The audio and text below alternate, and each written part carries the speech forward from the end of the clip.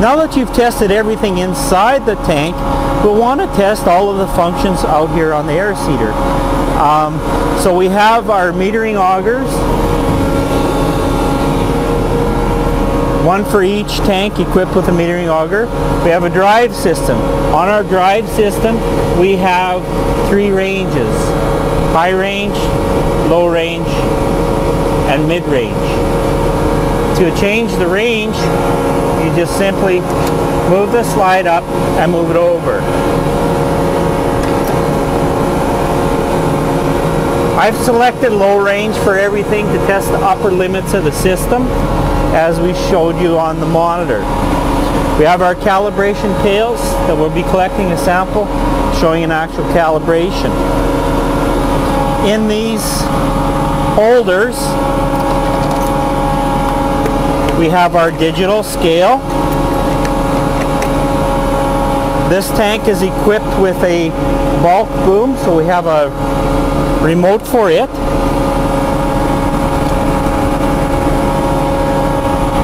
And in the other one you could have your operator's manual, but we have the remote in that one.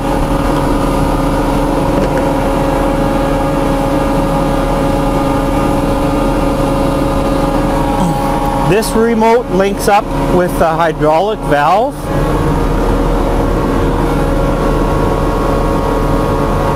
Via a receiver located in behind.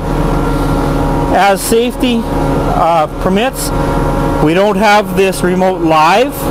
I'll turn it on until we power up the receiver. This conveyor run switch powers up the receiver. So now you can see we are linked in. It's showing that we're on fan. On our remote, the lower right corner, it says fill and then fill cal. You will press fill once. You hear the fan stop.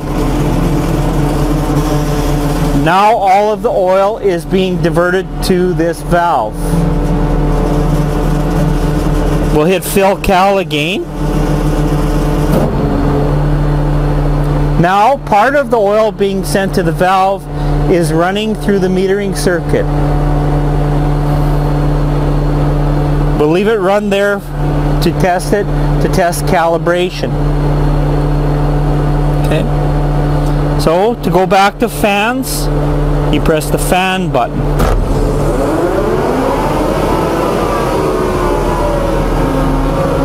Our fans are running.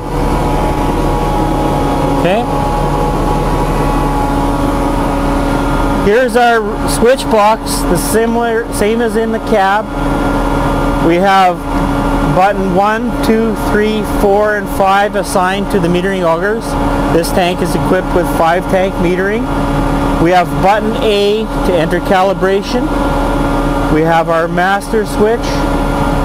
This button C acts as a reset or a prime. Okay, now we'll come out to the tank and we want to test the function of the remote switch box, the same as we did in the cab. It has assigned 1, 2, 3, 4, and 5, indicating this tank has a 5 tank metering. We've confirmed that. Button A enters calibration. We have our master switch. Our reset button, button C, is a reset button when it's in calibration, and when it's not in calibration, it's a prime function. So you want to select our tanks. We'll start with all 5. Our fan is running. We'll hit our master. We'll watch all of the metering augers move up and down, or RPM to change.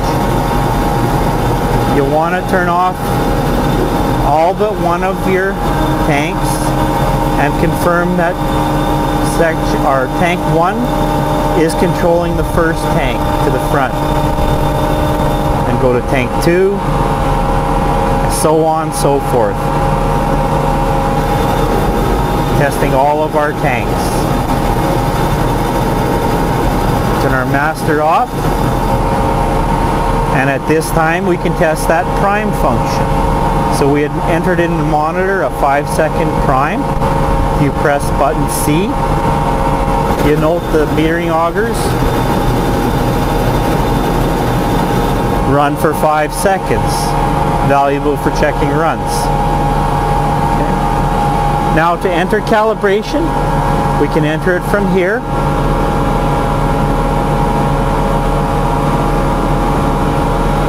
Hold it for about count of 5 and release it, and it should be green, indicating you're in calibration. You should verify this on the monitor, entering it from here as well as from the monitor. Now we have to select the tanks we wish to calibrate. For this example, we're going to select them all. No need to have product in to do the functional test. Okay, so now we can hit our master.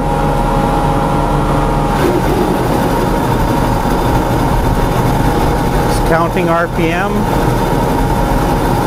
counting pounds of expected product. Verify this on the monitor.